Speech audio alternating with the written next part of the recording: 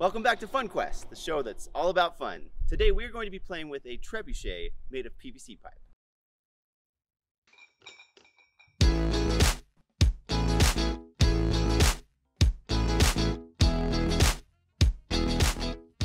So I want to go over the important parts of the trebuchet before we launch our campaign. This here is the swing arm, which is broken up into the short arm and the long arm. And the ideal relationship of short to long arm is 1:4. So this section should be 1/4 the size of this section. This piece here is the sling. You want to make sure that the length of the sling when it's loaded is the same length as the long arm portion of the swing arm. And finally, there is an ideal relationship between the counterweight and the payload, and that is 133:1.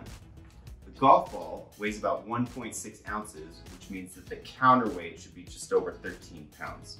Now I only have 12 pounds here because that's all I had to work with, but it still makes for a great launch.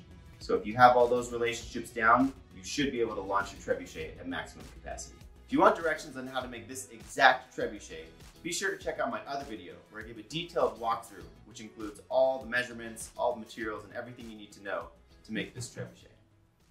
And what good is a trebuchet without a castle to siege?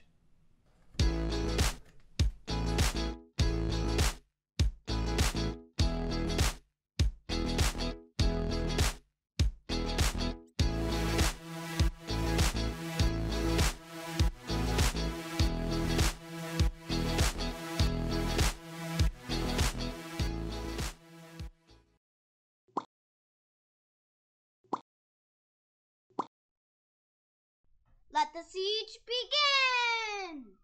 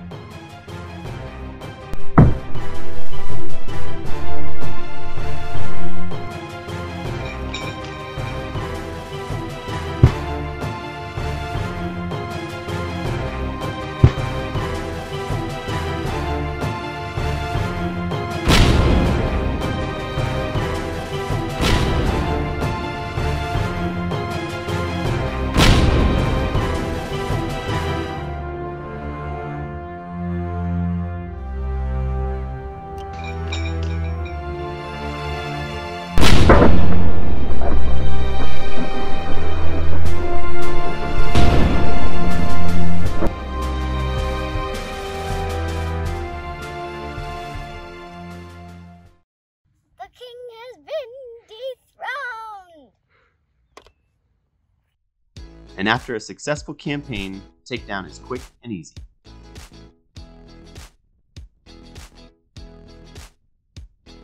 Thanks for watching. If you haven't yet, please consider subscribing and click on the bell to receive notifications for when new videos come out. And comment below if you have any thoughts or questions. See you next time. Ha!